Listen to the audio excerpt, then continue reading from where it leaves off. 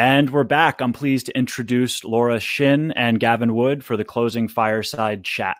I have my fire over here. I'm going to go sit by it and watch. I hope you all do too. Take it away, gang. Hi, Gavin. Hi, Laura. Nice to see you again. Likewise. All right. So let's have a discussion about all things Polkadot. Let's start with a really basic question. What is your vision for Polkadot? When you conceived of it, what problems were you trying to solve? There are many sort of answers to this question. It's an interesting one. In many respects, it was a very abstract thing that I wanted to do when I started Polkadot. It was a really just a push to become more abstract, more general over what it was that we were solving, what it was that we were producing. So it's like, Bitcoin started off with a very basic scripting language. Ethereum sort of introduced this much more complete means of scripting financial transactions. And really with Polkadot, it was trying to create something that produced like an even more general model for how it can be extended, how things can be added.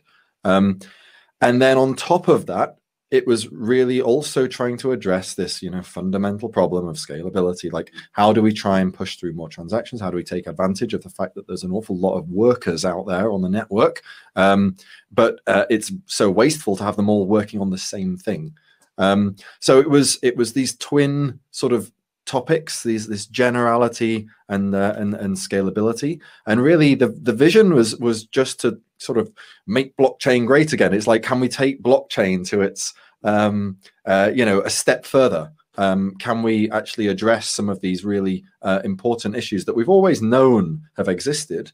You can go really quite far back, 5-10 years, and see that people are already thinking, well, we really need to process different transactions on different nodes. We really need to be more general. And it was, it was really just kind of, can we bring this forward? Can we be more general? Can we process more transactions on different nodes? And when you say the words general and abstract, I'm not really sure what you mean. You've also talked about how Polkadot is a meta protocol. Are those concepts related? And can you explain what you mean by that? Yes, they are. They are. So a meta protocol is it's like a meta means sort of after or beyond, and it's generally used to mean like the next sort of step down past this concept. So it's like, a meta protocol is a protocol that governs another protocol, a protocol on which you can place another protocol. It's like a protocol of a protocol, or protocol of protocols. And what I mean by meta protocol in this sense really is that it's an underlying kind of much more basic, much simpler protocol on which we build what we would normally consider to be the protocol. So to take an example, the protocol of Bitcoin is, well, we send blocks around, and these blocks, when you execute them, when you interpret the blocks or the transactions in them, there are, transactions with like some script, but basically most of the time it means send these Bitcoins to these addresses. And that's a protocol. Like the nodes of the Bitcoin network understand how to interpret these blocks, right? It's language basically. But it's very difficult. Once you've set that language, it's kind of set in stone. It's very difficult to alter it, to change it, to introduce additional features, to fix bugs. And it's like it's very rigid. A meta protocol would sit underneath that protocol and define that protocol. And the nice thing is that because it's defined in terms of this meta protocol, then you can change it quite easily. You just have to obey the rules of the meta protocol, and then the main protocol can adapt and evolve and iterate over time. So then the question is, well, why is that? What if you need to adapt, evolve, and iterate on the meta protocol?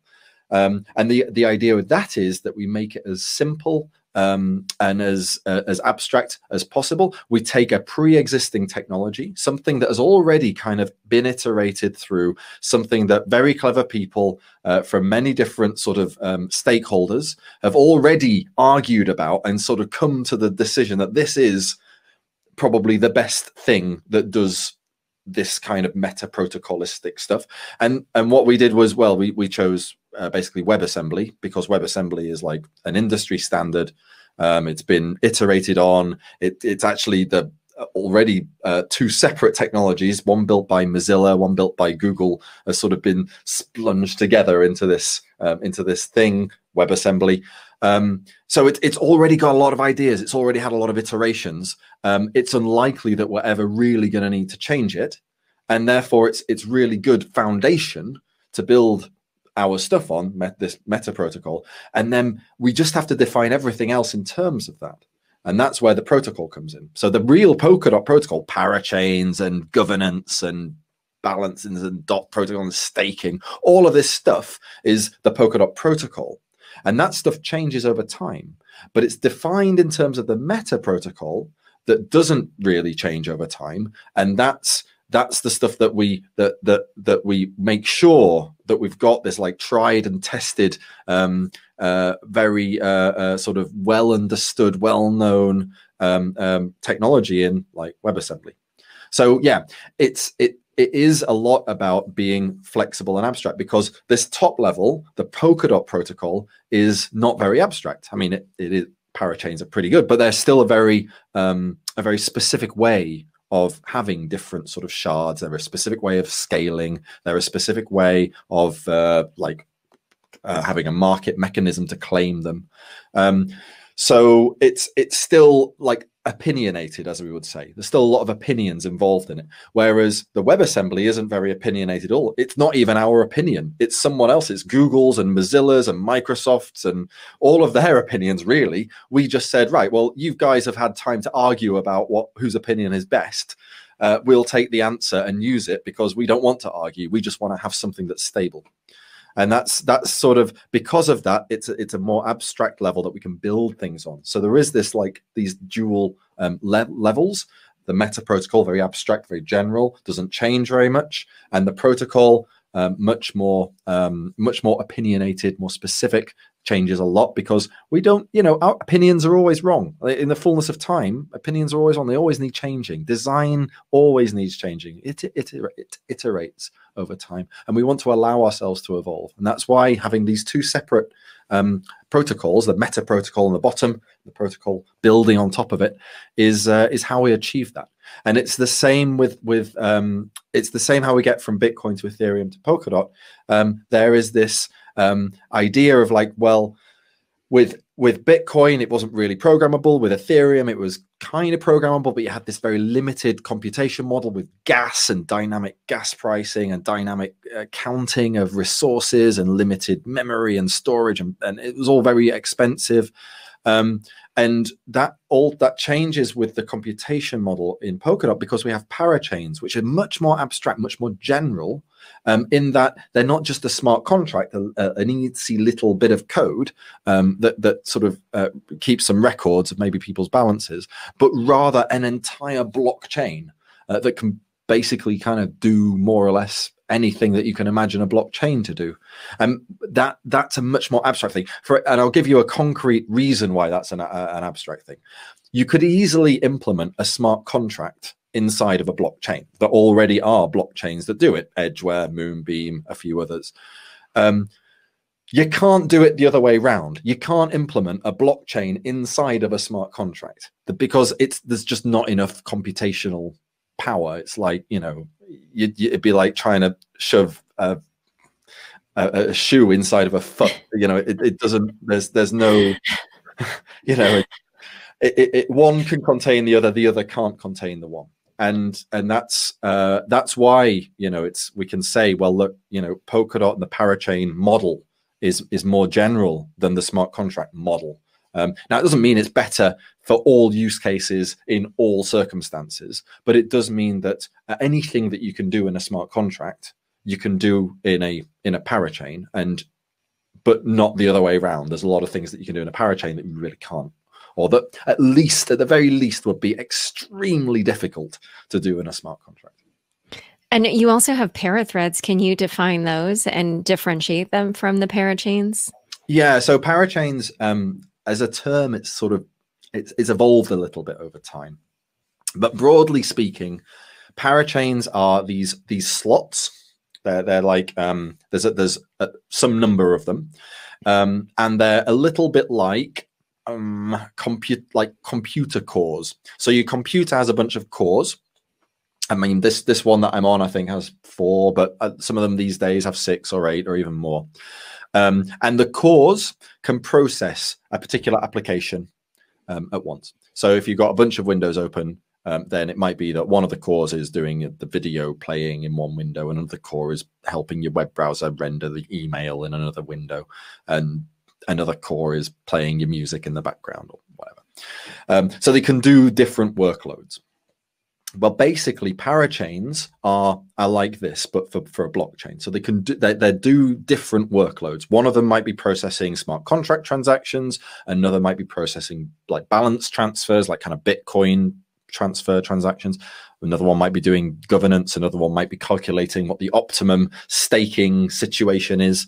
So it can do each of these cores, each of these parachains can do different things at any given time, and we measure time in terms of blocks. So it's like this particular block number 1,470,293 is doing this. It's got a staking parachain, it's got a governance parachain, it's got a 2 or 3 smart contract parachains, and so on. Now, parathreads are when we say, right, well, this application doesn't need to be processing transactions literally every block. Maybe it only needs to process transactions every 10th block, right? So instead of it happening every 6 seconds, it's every minute. Now that's perfectly reasonable. Bitcoin doesn't process transactions, some of the time it takes an hour before the transactions go through, on average should be about 10 minutes. So it's not unreasonable to expect that probably one block in every 10 is sufficient for quite a lot of use cases. So then we say, right, well, rather than having this application just constantly always taking up one of these processing slots, even when maybe it doesn't have that many transactions to process, instead what we do is we say, right, well, you don't get any by default. But when you're ready to process some transactions, when you've got a bunch in your queue and you I don't know, they're important enough, or they've been waiting long enough, or whatever, then you pay a bit of money, but only a little bit, and they get processed. You sort of just push them bulk onto the Polkadot sort of network, and you get a block. It's like you get in one of these Polkadot blocks, you get your block being processed, you get your block of transactions through. And you gave an example of how Bitcoin only has a block every 10 minutes, but what types of projects do you see as wanting, to be on a parathread as opposed to a parachain? Can you give some examples? Yeah, there's a few. So one of them would be an Oracle. So you can imagine there will be some Oracle situations. They're feeding in data from the external world. Now, feeding in a load of data every 6 seconds seems overkill for a lot. I mean, if you're talking about weather data, you don't need to update the weather every 6 seconds, right? Maybe once an hour, I don't know, once a day. But yeah, definitely not every 6 seconds. 500 raindrops have fallen, 493 more raindrops have fallen. No. So, we can imagine that actually, and with weather, it's like, maybe once an hour, once every half hour tops. And maybe it doesn't matter whether it's, literally 30 seconds to the 30 minutes to the dot after the last update. Maybe it's okay for it to be like 31 minutes after the last update. There's no huge time deadline. And that would be a really good one for parathreads, because, they would just basically have some amount of money, of tokens or whatever, that they want to pay in order to get their new block of weather information, their update in, and then they just wait until the chain of Polkadot is sufficiently unused, underutilized, and then their block will go in. A little bit like how transactions work in Bitcoin and Ethereum right now. So, you know, you got your you've got a transaction fee, and maybe it sticks around for a block or 2 or 3 until a miner picks it up because there aren't enough other transactions that are paying more. So very similar in that regard, basically just an adaptive market. Another use case would be regional applications. So it could be that there's like a US centric or a China centric insurance app, and it's like, look, people don't claim their insurance, well, mostly at 4 a.m. right? Mostly any shit that's going down happens at 4 a.m. perhaps, but the insurance comes a day or two later in daylight hours. And so realistically, for these kinds of regional daylight hour use cases, you're going to have like 8-10 hours where it's people are going to use it. There's going to be transactions, but the rest of the day, the rest of the 24-hour period, there won't be very much going on. And it doesn't make sense, therefore, to have have a constantly scheduled parachain slot if 60% of the time it's not being used, no transactions. Right. And what about parachains? What are the types of parachains that you're envisioning will exist? Well, I mean, it's going to be an ecosystem, so there's going to be a lot of different things, all kind of helping each other to get to like the end use cases. Something that seems pretty clear is that we can't jump past this stage. The magic of blockchain isn't really in delivering a specific use case really well. We've had a lot of time to do that, and nothing's really come through. 1 or 2 minor exceptions, but more or less. Where we have seen hugely promising developments is in the emergent effects of being able to combine multiple use cases, multiple applications, let's say, multiple sort of solutions, in an environment where they can form symbiotic relationships, build on top of each other, and provide a composite solution that no one ever really designed, but that nonetheless fulfills some goal. So, you've got the flash loans, you've got like the paycheck loans, you've seen a bit of the DeFi thing happening at the moment. That's kind of where I think where blockchain is able to provide like a good step forward in providing these trustless environments where people can be very experimental and deploy interesting use cases that are interesting applications, interesting bits of code that build upon that form symbiotic relationships with pre-existing bits of code and that allow others to build upon that. So this is what we call composition. It's what we call emergent effects, and I think that's really where things are going to go. So what kind of parachains? I mean, there's going to be parachains that want to specialize in smart contracts for sure, just because they're an easier way of developing and deploying stuff than a full-blown blockchain. Though interestingly enough, not that much easier. I think we're going to see different blockchains that come with kind of niche applications that they provide, plus a smart contract component that allows people to sort of extend those applications.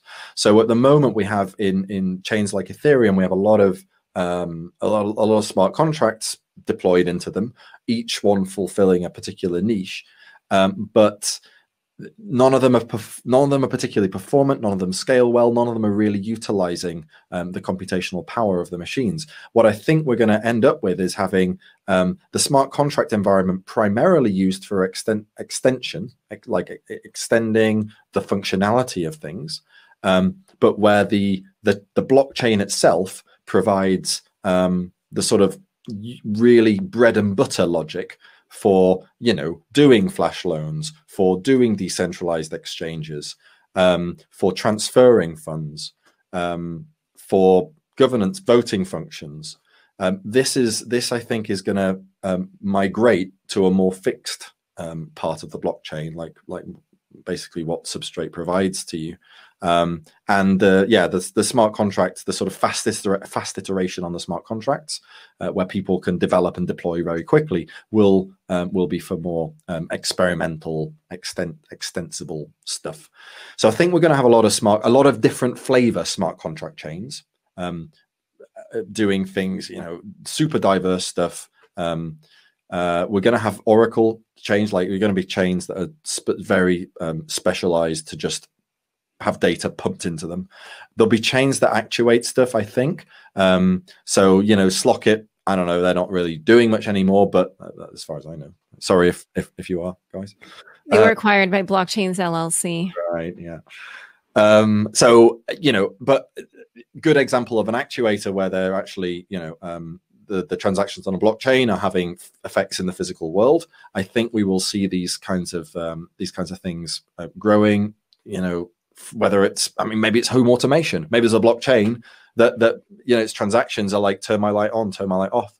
And the advantage of using a blockchain is you get like an indelible ledger of who told your lights to turn on and off, making it sort of more secure, making it, But regardless, actuation blockchains may well become a thing. Obviously there's things like consortium blockchains, blockchains that parachains that bring together other sets of blockchains.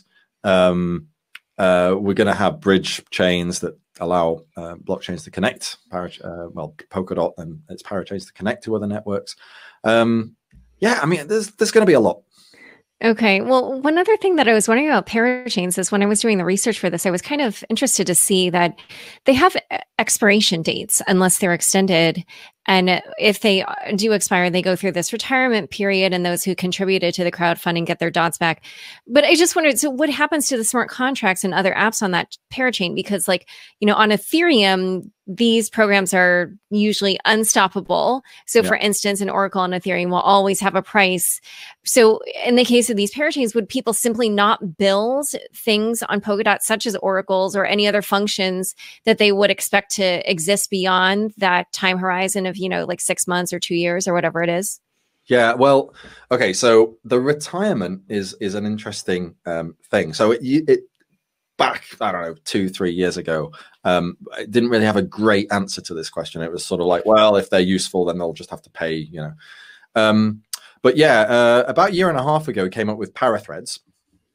I think it was a year and a half ago. Maybe it was only a year ago. And no, it was a year. Yeah, it's 2020. Yeah, a year and a half ago. And Parathreads, as I mentioned, are these like pay-as-you-go pay-as-you-go parachains, right? So it's like they don't do much unless you sort of fund them, but you only pay for one block at a time. So you only need a few transactions that are willing to, are paying enough that the rest of the Polkadot network doesn't desperately want to use all of the Parathread slots. And to give some, I would expect there will probably be about 50 free slots for Parathreads every 6 seconds.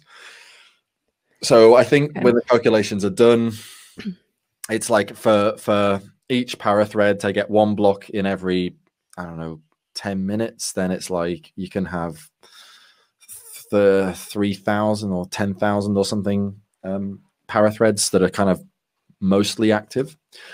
So they're going to be reasonably cheap. Now, the idea is that when your parachain, if your parachain is sufficiently unuseful that you can't collect together the funds for renewing your slot, and it's not that this happens overnight, right? You get 18 months. In principle, you get an 18-month grace period. So you got 1.5 years to convince people to make your token worth enough that you can swap enough of it for dots to pay for your parachain slot, to lease out your parachain slot. Now, and you get 18 months to actually secure that next 6-month period. So you'll know very much ahead of time if this is coming. But that said, suppose for some reason you just can't scrape together the dots, then you don't just disappear in a puff of smoke with all of your Oracle data or anything. Your chain stays active, like it sticks around. It's there. An Oracle would tend to use passive data transfer, which basically means you look at the relay chain to see what the last block was for that particular chain, and then you get one of the collators, one of the people who has the blockchain and its information to give you a proof that hey, what was the gold price most recently, and they'll come back with a proof that will use the data on the Polkadot relay chain plus some extra witness, some extra data that fits alongside that, and you plug them together, and you can now be sure that the price of gold according to this parachain was such and such. Now this will still work. So an Oracle chain wouldn't actually stop working. Now, it just means that their updates wouldn't necessarily be every 6 seconds. It would be as often as it's willing to pay for its updates. And that's basically how it works. It's like, you know, when you've had a mobile phone contract and it's like, you know, you're paying per month and you're paying like $50 a month. And it's like, yeah, at the beginning, it's okay. But then it kind of drags on. And you're thinking, I'm not actually using this $50 a month subscription that much. It's not that useful to me. So you tell them, look, I want to cancel my subscription. They're like, oh, well, if we can't persuade you not to keep your subscription, then I'll tell you what, you can keep the number, but you'll go on like the pay as you go tariff, right? So basically, just make sure you put $20 on every 6 months, and you'll be fine. We'll keep your number active. You can still receive calls and all that. Basically, it's exactly the same with Polkadot. If once your subscription ends, if it ends, then you just go directly onto the pay-as-you-go version tariff, and you can still keep your chain going. You just have to pay per block. Okay, and do you get finality with each block? Yeah, because it's the same. It's exactly like the Ethereum same technology, like 100%. Okay. So one other thing that I wanted to ask about, a lot of people, I solicited questions on Twitter, and people were curious to know how the parachain auctions will be run and when you'll have them. Well, interesting question. Yeah. It's really difficult to say because the auctions for parachains, I don't really want to start the auctions for parachains until pretty solidly sure that we know when the parachains are going to start. Because as soon as you start the auctions, you're taking, people are locking up their dots, and it's like, well, yeah, it might be next week, it might be next year. That's not a great thing to be locking up your dots on, right?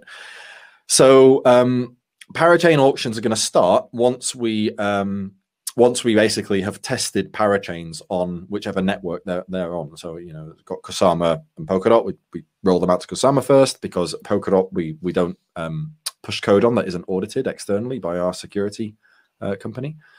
So Kusama will get the unaudited code that we're still reasonably sure is okay, but unaudited, so right. And just for listeners who aren't sure what Kusama is basically the test network, but there's actual real value being staked on it, and the token, the KSM token, has real value. So the incentives are all there, and it's like a kind of a true test environment where you can actually see how the incentives will affect the ecosystem. But so before you get into all that, do you want to also talk about the candle auctions? Because I think people would be curious to know about those. Sure. Well, now, basically, the way that these auctions work is that we didn't want to. So blockchains necessarily are these like super open and transparent things. Everyone can see what's going on all the time. And what we didn't want was to have, this game, this sort of auction game where, I don't know if you ever used eBay. I mean, I don't know. Is it used these days, or is everyone just using Amazon? I mean, I haven't used it in years, but like back in the early days of Web 2, I was an avid eBayer, sort of 2005-ish, like 2007, that sort of thing, And what inevitably happened was the last 60 seconds, the price would be, $5, slowly climbing up from $3, like $3.40, $3.45. And it gets to like $5, and then the last 60 seconds it'd be like 10, 15, 50, 500. It's like, okay, right. So it was a 10-day auction, but actually all of the important bids happened in the last minute. Now that's a pretty standard kind of game theoretic thing to do. You basically hold your best bid for the very last point in the auction. And it's kind of rubbish to do that for a blockchain, because it means that it's not great price discovery. People, if you hold it for the last minute, then it's like, you might not get it in. Miners, validators can kind of keep them back, you know, and if a few bad validators happen to have the last few blocks, then, you know, maybe a good price will get chucked for a bad one. It's sort of fraught with problems. So what we wanted to do was find a solution for this. It turns out there was already a solution. Hurrah! History has provided us one. So there are these auctions called candle auctions. They're named so because basically the auctioneer had a candle next to them, and the candle was lit at the beginning of the auction. People could put bids in. It was an open auction, so anyone can bid anything at any time as long as it's higher than the previous highest bid. But when the candle goes out, then regardless of whether anyone's got any more bids to add, that last bid is the bid that wins. Yeah. So it's a really good way of making sure that auctions don't go on forever, and that there isn't like a group of people, like a cabal of people with much higher bids that are just waiting and waiting and waiting until everyone else has done their thing. Now, the problem with candle auctions is that you can't put a candle on a blockchain. You can't even put like an abstract representation of a candle on a blockchain because you can't end something randomly very easily. Basically, to end something randomly, someone has to know when it's going to end, because someone has to model the candle. Someone has to like be the generator for the candle. Is the flame gone out yet? And if someone's the generator, it means they've got an advantage. So what instead we do is we do this clever thing where we have a retroactive ending. So the auction ends at the end of some hour, right? Time is broken up into hours, and at the end of some hour, we say the auction's ended. But it doesn't literally end at that hour. Instead, it ends at some point in the previous hour. So we know it's ended sometime in the last hour, but we don't know when yet. And then we choose a point randomly in that last hour, and that point is when the auction ended, which means there have been possibly other higher bids that have come in since that point, because, you know, we're at the end of the hour, right? But we discard them. And what this means is that even things like smart contracts that you can very easily predict the behavior of can still have a good chance of getting a slot, because even though I might instantly see the smart contract bid and then bid one higher in the next block, it might be that, well, then the smart contract maybe bids up in the block after that and I bid. So I might be in a bidding war with the smart contract, but that still means that every other block, the smart contract will be the winning one at that point. And then it's like a 50-50 chance whether it's the smart contract or me, because it's a block chosen at random in the last hour. So it might be one where the smart contract was winning, but it might be one where I'm winning. Now, normally you wouldn't be able to do that, because I would just always be checking the smart contract, bidding one up, and by the time it ended, I would be bidding one beyond the smart contract. But because we end at a random time, we can avoid that problem. And one other thing that I was curious about is that each parachain is paid for via this auction.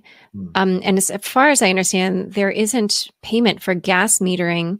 So then how do you prevent DDoS attacks on a specific parachain? Yeah, it's basically we leave it as a problem for the parachain. We don't want to force parachains into a particular model for how they measure or charge for their transactions. What we instead do is say, well, look, enough validators must agree that your block, your parachain block, is verifiable, validatable, executable, basically can be run, in a particular period. 2 seconds, I think, at the moment. So it's like a third of the 6-second block time. And as long as that's the case, then we don't care how you manage your transactions, how you manage your users, how you manage any of your blockchain logic to make it sure it fits in the 2 seconds. If for some reason it doesn't, then the block isn't going to get in, and maybe your next block it'll get in. Maybe some other collator, some other block producer will come up with a block that takes less than 2 seconds. But the point is that we want to be more abstract, more general. So a more general way than counting gas, which is a very specific way of working out how to make sure that blocks don't take too long, that you don't get DDoSed. A more general way is just to say, well, we don't care. Like, as long as it happens in 2 seconds, we don't care how you manage it. So alternative ways of managing it would just be to have voting, for example, or to not have transactions, or to have transactions but have a very simple way of measuring, not gas, just saying, well, there's only one kind of transaction, transfer transactions. So it might be like a plasma kind of chain where it's just, super transfer oriented. And we know that every transfer only takes however many 0.1 of a millisecond or something. And we just make sure that you can't have more than 10,000, 20,000, 20 million, 20,000 of them in a that's right, in a block. And then you don't need gas counting, you don't need dynamic resource measurement. Now, of course, for smart contracts, if you want to have smart contracts be very general and very deterministic, then you probably still want this. But the point is that you don't need it in every circumstance. And there are lots of use cases where, but more simple than the smart contract use case, where you really don't need that level of complexity. And the performance hit that you take from it. So by allowing blockchain parachains to decide their own way of keeping this 2 second enforcement, we allow them all sorts of more flexibility and potentially performance benefit. Okay. You've come up with a concept called initial parachain offerings. How do these differ from initial coin offerings? And also, in particular, how do these avoid the regulatory problems that ICOs had in the US? Well, we don't really we haven't done much legal research on I mean, I think we're trying to, I think they're now PLOs or something, parachain lease offerings. But anyway. Okay. Well, IPO is kind like of token generation event. It's like trying to not sound like IPO, but anyway. Okay. Well, why don't you describe what they are? But yeah, so I the thing about parachain leases is we call it like crowd loaning. So it's like crowdfunding, but instead of just handing over your hard-earned cash and getting, I don't know, something back, maybe a product or a token or whatever, it's only a loan. So you lock up your dots or your Kusama, same on Kusama, for some period of time. And you can choose, like, ahead of time how long it is, so that you don't choose yourself, rather the team chooses. They might say, well, we only need it for 6 months. After 6 months, we'll have launched our token, we'll have users, will be very clearly a good use case, and we will then work out other funding mechanisms, probably selling our own tokens into whatever market it is, and for dots, and then using those dots. That would be a pretty obvious way of doing it, I'd say. But that initial 6 months, you may well need to go to others, go to dot holders, and say, look, loan us the dots for a lease, would you, please? And that's what this is for. So it's a crowd loan. You're asking dot holders to put their dots in for a fixed period of time. Now, this crowd loan, is kind of a bit like staking. It's handled entirely by the Polkadot relay chain, and then probably over time that will migrate into a parachain, because we don't really want all of this complex stuff on the relay chain. But you don't have to trust the team. with it. That's the main thing, right? You're loaning the dots into Polkadot, the relay chain, and they just get kind of reserved. They don't even really leave your account. They're still kind of on your account. And they're certainly still on the chain. And you can always check the logic of the chain to see, yes, they're very much associated with the account. You have 3.5 months to go. Then they'll be back spendable by you from your account. And it's it's a bit like using the staking system. The only difference is they're not producing any returns like they do with the staking system. But presumably the team that has asked you to loan these dots for their initial parachain or their parachain lease are planning to reward your contribution, your loan, with well, I don't know, something on their chain. Perhaps one might imagine some of their own tokens, but I mean, I don't want to straitjacket these guys. Maybe they've got some other thing going on. Maybe it's I don't know, an NFT chain, and they're giving you a free tickets to a gig. I don't know. Who knows? It could be all sorts of things. So yeah, main takeaway is there is no transfer of value in this, right? The team isn't getting anything from the crowd, right? The crowd are just kind of locking up their tokens with a guaranteed by the protocol that these tokens are coming back in a particular time period. Now, again, we haven't consulted anyone of any note, legal or otherwise, on this and how it might be different. But in my layman opinion, I would think that having just it literally be locking up some tokens for some period that you definitely get back later with zero risk or zero additional risk isn't really kind of anything. It's like staking, and that's not really a thing, right? It's just the rewarding is a thing, perhaps, and might have some knock-on effect, but locking something up, it's not a thing, as opposed to value transfer into some other entity, which very much is a thing. That's a definite thing. So I think by moving away from the value transfer into a guaranteed kind of lockup situation with a guaranteed return unlockup date, I think that may well move it into to be viewed by various organizations as a non-event, basically. Okay, well, there are people who work at the SEC who listen to my show, so we may find out. So Polkadot has on-chain governance. Can you do a brief description of how that works? One thing that I find interesting about it is that proposals that pass get automatically executed, and your theory is that this will prevent forks, which I find fascinating. So maybe you can also talk about that. Sure. Well, okay. So let's move this from the meta protocol. So I mentioned earlier, you got this meta protocol, right? WebAssembly, this like low-level language, basically. It's a machine language. On which we can describe and define the Polkadot protocol and the Kusama protocol and the EdgeWeb protocol and the Moonbeam protocol and the Centrifuge protocol, the Kala protocol, all these protocols, right? And they're all built on this meta protocol, this WebAssembly-based meta protocol.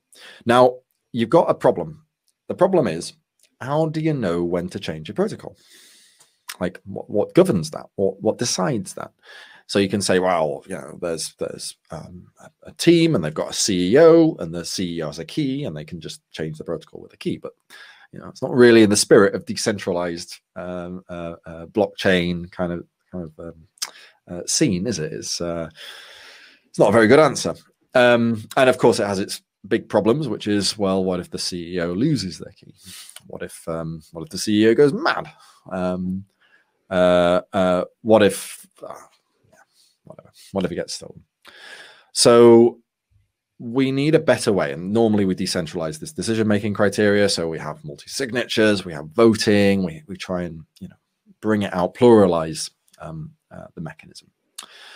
Now that's all well and good, but then how do you make sure that this mechanism is respected? Like, if it's more than just literally a single key that is trivial to sort of respect, you can build it into the software, for example, then how do we ensure that everyone is on the same page? And we have this consensus problem.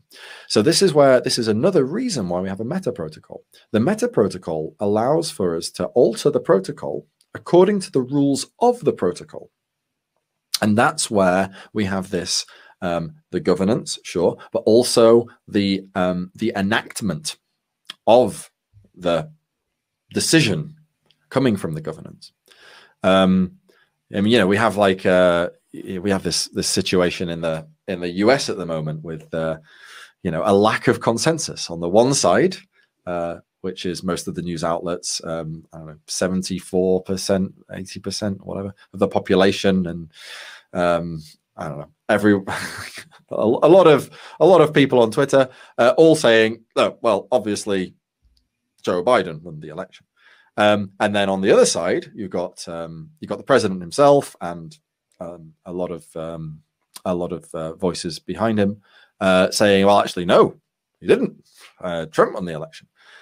We have a lack of consensus over the governance process itself, and this obviously is problematic, and kind of problematic. Kind of one of the ways, because the reason it's problematic is because the you know, it's not clear. People are asking, well, what exactly governs the transition process?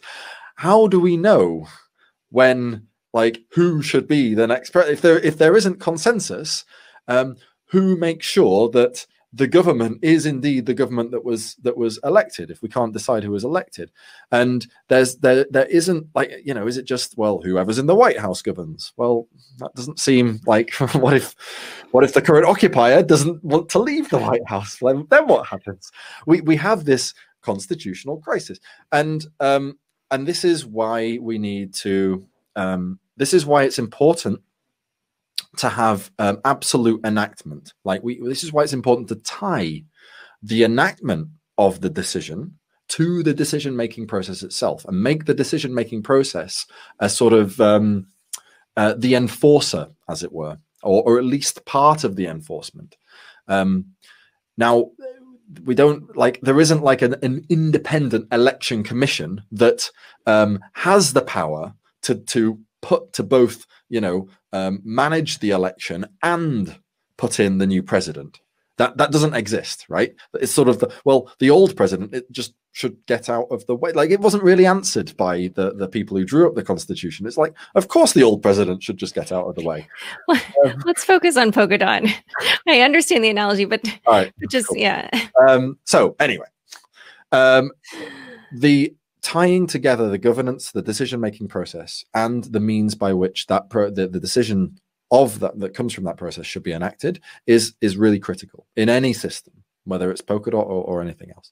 And that's what we do. And the reason that we can do it is because we have this meta protocol layer. The meta protocol doesn't change, but it does govern and execute the decision-making process. So it's like, the meta protocol is the thing that sort of runs the governance system, so people can vote on what they think the next iteration of Polkadot should be or should do, or how it should change, whether bugs should be fixed, whether there should be, I don't know, rescues or any kind of whatever, remunerations, compensations, out of order transfers, whatever it is. But that meta protocol layer also governs what the protocol is, which means it can enact any of those decisions. I mean, any is maybe, I don't want to tie myself up with words, but like the vast majority of protocol changes that we can ever envisage the need to do, this meta protocol layer can allow for them to happen, and that means that we never come out of consensus. Now, just to compare that to other blockchain systems, you've got like forks. So you got hard forks. That's how we change the means of consensus. That's how we change the protocol, right? Now the problem is that what if we can't decide on it? What if, I don't know, 55% votes to go this way, 45% votes to go that way? Well, does it mean we should go with the 55%? Well, theoretically, I mean, Yeah, I guess. I mean, it depends. What's the governance mechanism? What's the decision-making criterion? If there isn't one, if it's like weak consensus, then there's no way of deciding. Yeah, you're in this kind of gray zone where, yeah, there's a majority, there's a strict majority, but there isn't like a way of actually deciding because no one's actually agreed on how we decide. And that's famously happened with ETH Classic. Well, with Ethereum at the time, there was no ETH Classic. And 90% of the voters, at least, wanted to, do the rescue thing, and 10% didn't. And the 10% who didn't carried on regardless, and hence ETH Classic was born. And it's these schisms. I mean, you can argue schisms are a good thing. I mean, I think it's a very, very questionable position to be in. For sure, schisms are not a indefinitely good thing, because you schism into 1,000 bazillion fragments, then none of them are going to be none of them are going to have any users. Right.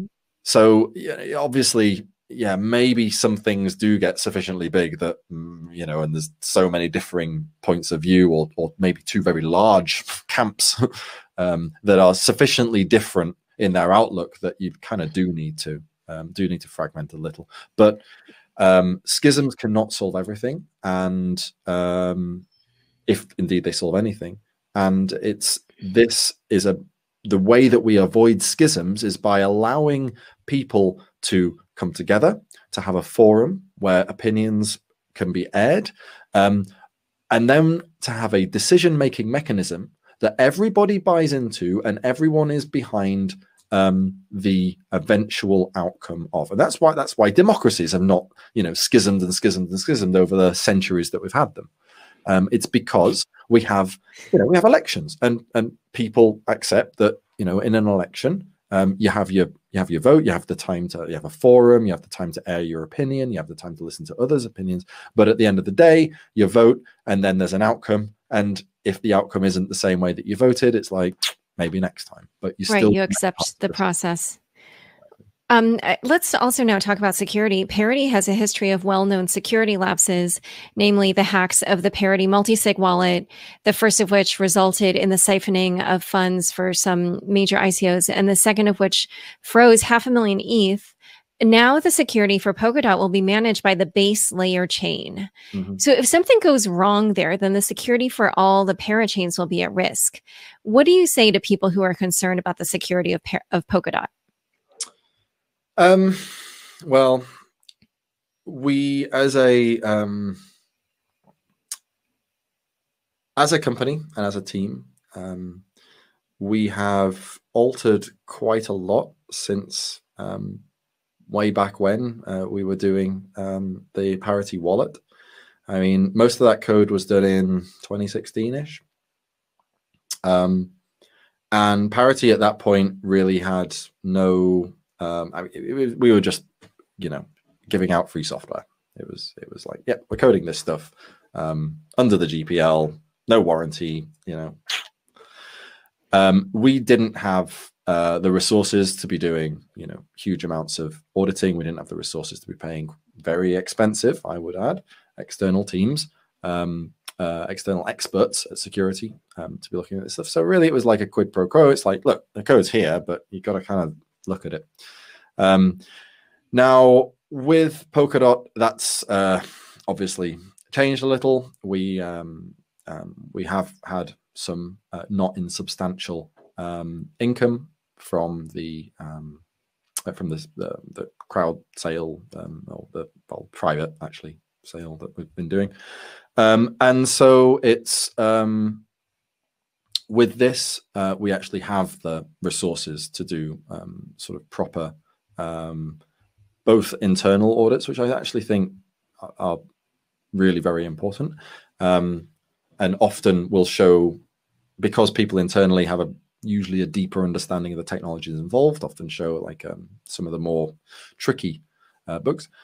But also external audits, and like the Polkadot code base itself went through, I think, 4 separate external audits from 4 top-tier security auditors including one which was a red audit. So it's like basically this kind of top level attack team who were just there attacking I think they were attacking Kusama actually. You know, they were actually trying to. I don't know if they were gonna Black Hat take it down. I don't think they were, but they were attempting to find holes in it, right? And you know, ultimately, the delivery of software comes down to confidence. How confident are you that what you're delivering is reasonably bug-free? And you know, you can never be 100% confident. It's too complicated. It's like, I mean, so Polkadot in particular is really quite complicated, more so than Ethereum. But regardless, it's still even Ethereum, even like relatively constrained pieces of software contain bugs because they're built by people, and people make mistakes, and people make mistakes when they're looking at other people's stuff, and teams of people make mistakes. You can queue up 100 coders and ask them to find bugs in a particular piece of software, but you know, there will probably be bugs left after all 100 have had a look at them. If you are on utterly like mission critical systems programming, then you'll probably have multiple teams each independently implementing stuff, and you'll have some way of like combining all of their implementations such that any individual bug doesn't actually result in the problem manifesting itself. Now, and that's also an avenue that we've gone down. We have two external teams, so not Parity, completely other teams, ChainSafe and Soromitsu, that are implementing Polkadot independently from us. So we're going down that route as well. We've got like huge amounts of external audits. We have a continuous external audit process. So we actually have a company, one of our basically the security company that were one of the four that we had audit Polkadot in the first place, constantly auditing the Polkadot code base, constantly looking out for bugs, checking new code. We have a rule that basically no new runtime code gets into Polkadot unless it's been audited. The only exception to that is if it's like really trivial, like basically, you know, a number changed or some variable was renamed. But basically all code, all significant changes that go into Polkadot first have to get audited. Nothing goes on the chain until it's been audited. So, I mean, you know, while I can't say, well, you know, Polkadot's bug-free because it's a huge piece of software made by humans, we are now taking every precaution that we reasonably can in order to make sure that that doesn't happen. Now, on top of that, we also have governance, which means that in principle, if we can agree that this was a bug and that it really ought to be, you know, it has very clear a very clear manifestation. For example, someone's funds get locked indefinitely, and you know, you can't unlock them directly, but it's very clear that it's their funds. It's very clear that there's one key and only one key that controls these funds. Then and you can, you know, and the governance of Polkadot, so the assembled stakeholders, whether it's through a referendum or via the council. In Polkadot's governance case, it's like both. It has to go via the council into a referendum, then everyone gets a chance to vote on it. If the assembled stakeholders decide that actually, yeah, we should fix this, we should, you know, whatever, unlock these funds or transfer it back or whatever it is, then it will happen. And that can't happen on chains without governance. Yeah, it sounds like this was born out of your experience with the frozen funds on Ethereum. I mean, we all have our drivers. Yeah. So speaking of Ethereum obviously is the leader at the moment in a kind of, you know, not maybe exactly the same space that Polkadot aims to compete in, but a very similar space. How do you view Polkadot as coexisting with Ethereum? I mean, this depends a lot on the driving factors behind Ethereum. I said very early on in Polkadot's, I think it was like 2018. I think it was the .con. Polkadot's the bet against blockchain maximalism. Like really with Polkadot. I wanted to make a network of networks. I didn't want to like be I don't want to try and like solve all of the problems with one chain. I think Ethereum, that certainly some of the narrative surrounding Ethereum is there should only ever be one blockchain. There only ever needs to be one blockchain. That's Ethereum. Ethereum can host everything. That's not a narrative that I ever really bought into. And I don't think it's like a super like sensible narrative. I think if you know Ethereum ends up becoming a chain that is sort of bridgeable, and I think that there's a very good chance that Polkadot and Ethereum will just kind of happily sort of coexist with logic and value flowing between the two very easily. Now, looking at some of, we're already looking at ETH2's sort of specifications, consensus mechanism, and how it might eventually pan out, because of course ETH2 is only has its beacon chain at the moment, so there's no state transitioning really on it. There's certainly no shards or anything happening in that regard. So we've still got a long way to go before we can be sure precisely what ETH2's eventual technical architecture will be. But my hope is that it will become something that we can very easily interface with, and then from in that way have the two sort of cooperate and form a sort of much bigger ecosystem. Well, apps. Yeah, I mean, Polkadot is already, I feel, kind of rolling out the red carpet for builders and users currently on Ethereum, because Moonbeam has these unified accounts, which let people use their Ethereum addresses on Polkadot. They also have the same tooling as Ethereum does, and Substrate, of course, makes it possible to use the exact same code that Adapt has on Ethereum, but on Polkadot. And yet, as you pointed out, there is this strain of tribalism or even maximalism, maybe you might say, in Ethereum. So what do you plan to do to woo Ethereum users and builders to Polkadot and overcome that tribalism? I mean, I one of the big pushes of Polkadot was bridges, and I mean this predates Polkadot. Parity, did the Parity bridge like a while before. It was early 2016. We started work on that, if I remember rightly. So connectivity, trying to bring together different chains, disparate systems into sort of one functional economy, has always really been something that I've been interested, something that that we at Parity have wanted to do. And I really want to, that's really one of the key sort of features, if you like, of Polkadot, one of the things that it was sort of designed around. Although Polkadot really isn't fundamentally a sort of bridging thing, it is something that bridges can very easily be developed on for, and something that we're already doing ourselves. So yeah, I mean, I hope that bridging and compatibility will be very key factors in basically creating a more. It's not about drawing people over necessarily, but creating a more, let's say, fluid ecosystem, creating a very fluid meta ecosystem of blockchain. So people can deploy an application on one chain, but not be constrained to that chain. To then maybe deploy a sort of secondary application in another chain and become a multi-chain app, kind of like a multinational company. The more that we can do to ensure that that applications, that teams are not bound into just a single blockchain, the better. And that's obviously very important for Polkadot, as we are coming at this as a relay chain that whose main reason of existence is to connect all of these little parachains and also external chains.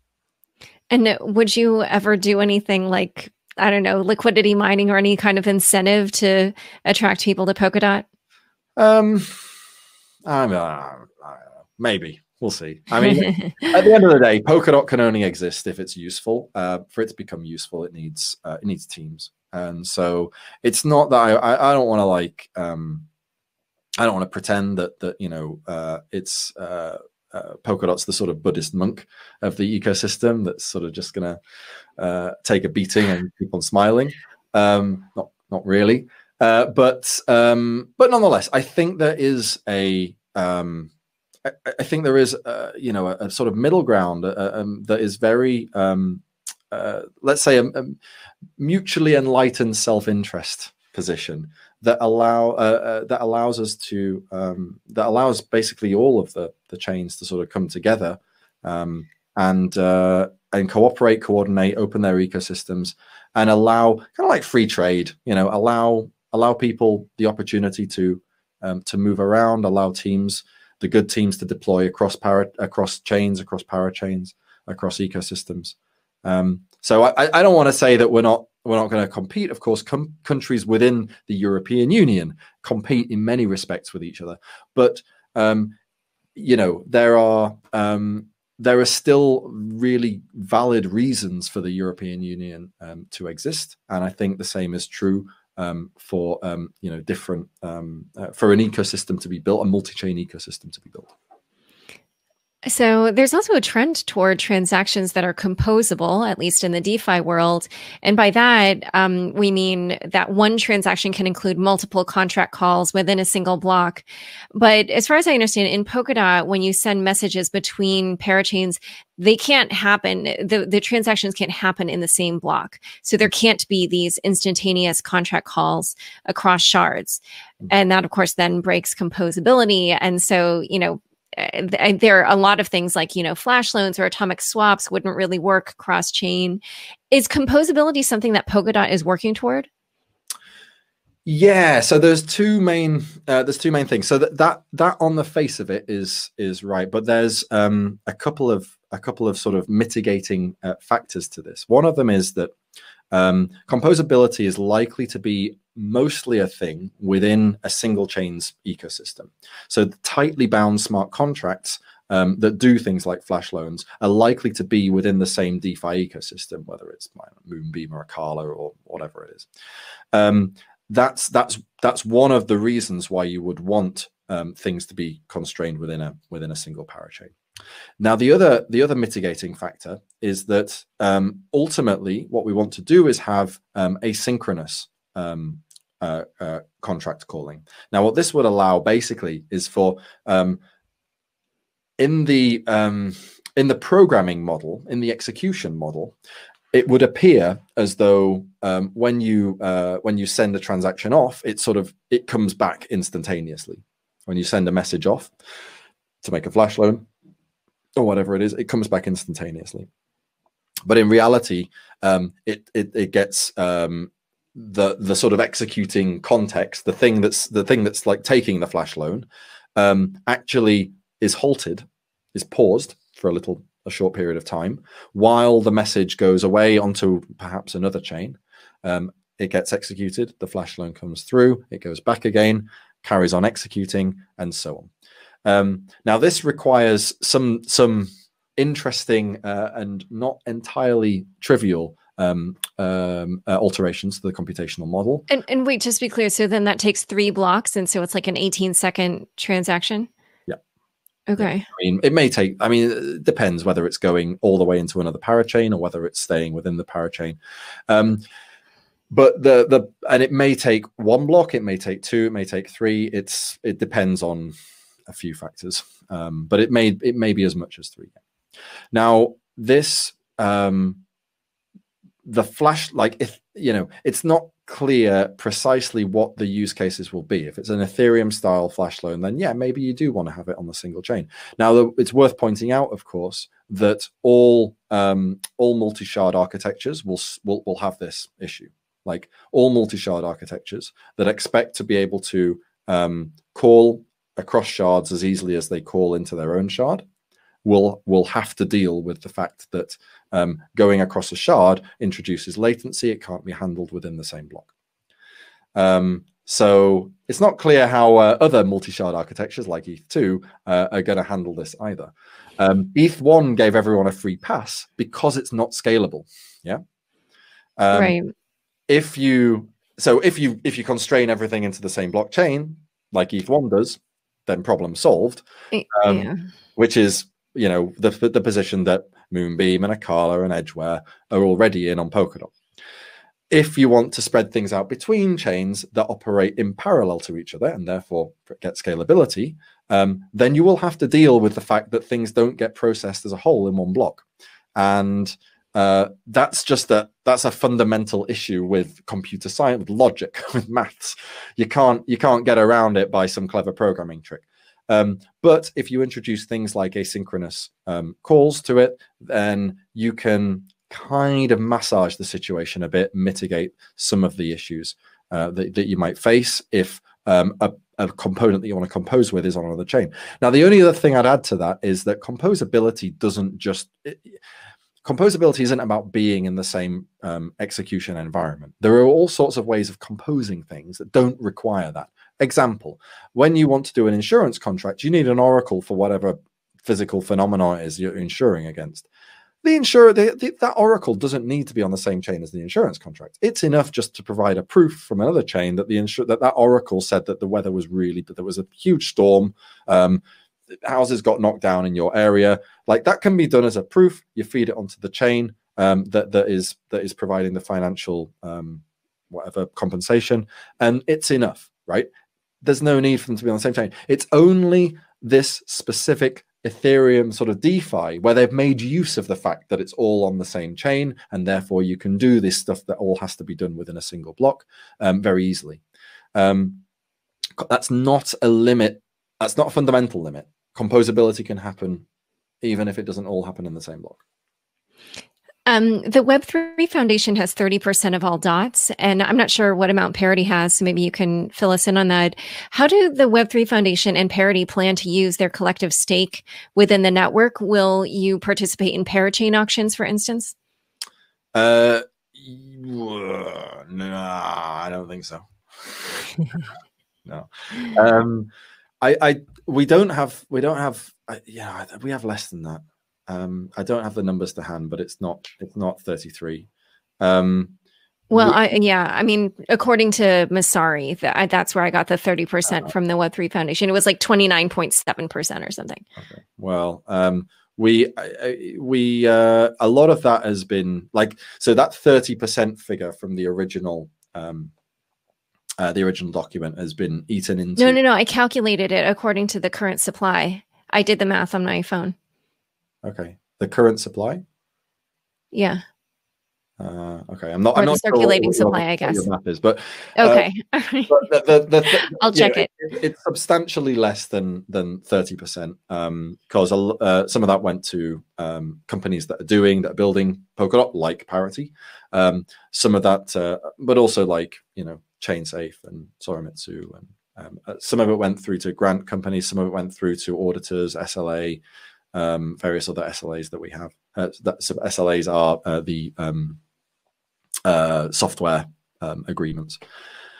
So, and then of course there's employee buy-in schemes and all of that stuff. So that all comes out of that chunk of DOT. But anyway, aside from that, we don't plan on putting parachains, like purchasing like parachain leases with it. That's not really what we're in for. That DOT that the foundation is keeping is really just a long-term alignment mechanism. So the foundation like has benefit if Polkadot does well, and is able therefore to do more. And the main thing, it's going into grants. It's going into keeping the foundation running, which means managing various ongoing legal and regulatory affairs, continuing to manage things like adoption and outreach and all that kind of stuff, as well as research. So the foundation runs its research outfit. That's the main thing. It does do staking, but actually relatively little these days. It's most of the staking of that DOT, the vast majority will end up going to the Polkadot the 1,000 validator program of Polkadot. So basically trying to get as many validators in as possible, build a really good validation ecosystem, which is will soon be, if it isn't announced yet, it will soon be announced. It's right on the cusp. And the Kusama, very similar to Kusama. So the foundation's KSM stash is also much of it engaged in the Kusama's 1,000 validator program. Yeah, and it's really, we try not, we don't tend to vote either. If a vote is down to the wire, then we'll probably take up a tie-breaking position. But we try and keep our dot out of the and Kusama out of the sort of general sort of governance process. Okay, so we're basically at time, but I'm going to just ask you two more questions, and we'll try to keep the answers brief. In June, before Polkadot's mainnet launch, a preliminary draft by the Crypto Ratings Council gave DOTs a higher risk of being labeled securities, a 4.75 on a scale of 5, with 5 meaning the asset has, quote, many characteristics strongly consistent with treatment as a security. Again, this is preliminary. There hasn't actually been a formal rating that's been issued. What do you plan to do to address the possibility that DOTs could be deemed a security? It's our position that DOTs are absolutely not a security. You know, DOTs are very clearly a utility. Like, you use them to get parachains. Parachains have a very clear utility. So we, you know, there is no way that we could imagine a world where DOTs were labeled as a security. You know, these guys take into account lots of factors. One of which was that the DOT network was not live at the point that they you know, published this pre-publication non-opinion, and that may well have contributed significantly to this not quite score. I would expect that any later reasonable appraisal, particularly once parachains are launched, will be quite different. Polkadot enables public and private parachains to interact with each other, and China's blockchain-based service network recently adopted Polkadot. How do you imagine Polkadot will serve the enterprise world, and how will being on Polkadot, which has this ability to communicate with public parachains, benefit enterprise blockchains? I think connectivity is super important for enterprise blockchains. Now, I think I might be at ends with a lot of enterprise people, but I'll tell you why. Enterprise blockchains are great. They're like the intranets of the early 90s. They have a very clear value proposition for enterprises in this world right now, in this sort of traditional mindset.